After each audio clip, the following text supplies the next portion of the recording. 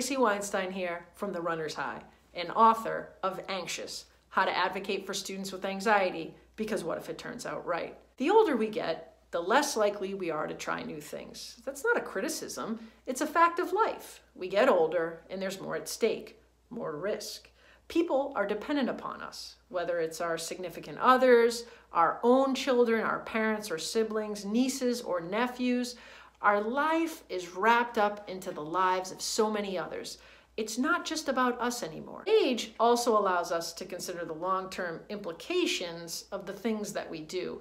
It's no longer about instant gratification. You can thank the well-developed frontal cortex of your brain for that awesome side effect of age. The frontal cortex is the last part of the brain to develop, and that doesn't occur until about age 25. Let's think about that for a second.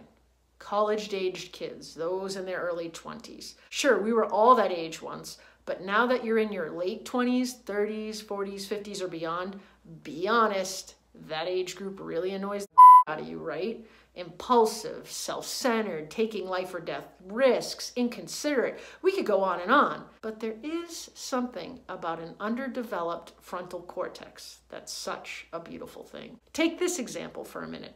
A 22-year-old recent college graduate goes skydiving. There's a horrible accident and that individual loses their life. How do you feel? Do you pass any judgment on their decision to go skydiving? Okay, same situation, only this time it's a 40-year-old, first-time skydiver and parent of 4, all under the age of 8. How do you feel now? Passing any judgment about their decision to go skydiving? So what's my point? What am I getting at here? Well, as we get older and closer to the age where our brains are fully developed, it gets harder and harder to consider trying new things or getting involved in activities outside of the bubbles we already live in. We start over analyzing our decisions, thinking about everything that could possibly go wrong, judging others for the decisions they make when they have other responsibilities in their lives beyond just themselves. Now, I may sound like a hypocrite here. I mean, my slogan is, take the risk, what if it turns out right, right? The simple fact that there are slogans and sayings designed to encourage people to try something new in the first place proves my point. We don't have to encourage a 5-year-old looking at a chair, the kitchen counter, and a cabinet full of chocolate to take the risk, do we?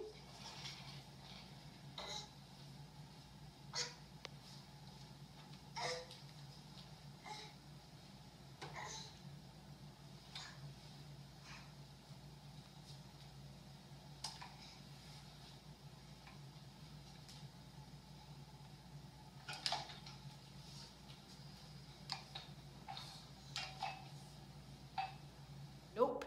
It just sort of happens on its own, doesn't it? No frontal cortex development, no consideration for what could go wrong. Must be nice, huh? The younger kids are, the more likely they are to want to try new things, get involved in something bigger than them. As educators and parents, we must take advantage of this.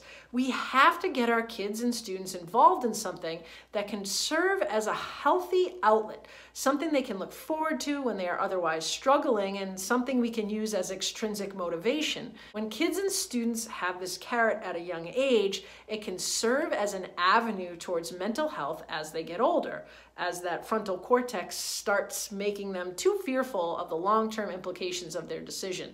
If the 40-year-old with 4 kids, all under 8, had been an avid skydiver since he was a teenager, would you think differently about his decision?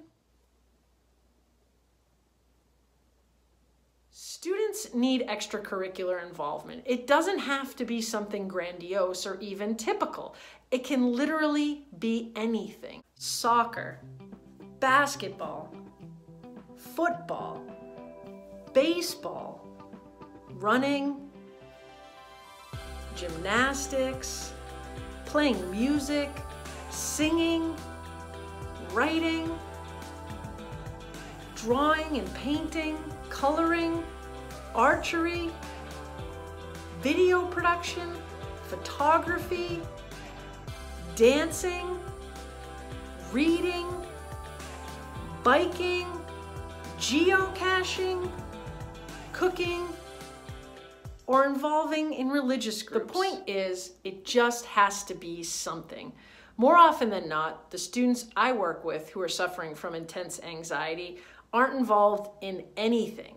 They have school and home, that's it. Once the anxiety sets in, it's nearly impossible to get them involved in something extracurricular. The window of opportunity has come and gone. There's too much to fear. Anxiety has won. Sure, kids might be nervous to take skating lessons at the age of 5, but usually all it takes is walking with them out onto the ice, freezing your ass off while you stand by the boards, watching them slip and fall for 25 minutes, and possibly a friend to do it for moral support. Yeah, that's hard to do. Yeah.